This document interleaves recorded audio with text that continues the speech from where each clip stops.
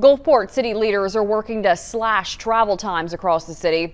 Gulf Regional Planning is conducting a traffic signal study.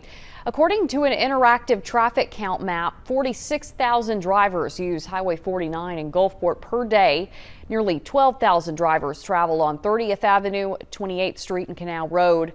A traffic signal coordination study aims to produce a timing plan for intersections to reduce travel delays. The project is funded by the Mississippi Port Authority and Gulf Coast Metro Planning Organization. Studies will include project scoping, data collection, model development, and timing evaluation.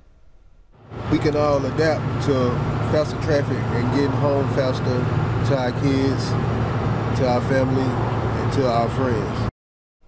It'll take 18 months to collect the data needed for this study.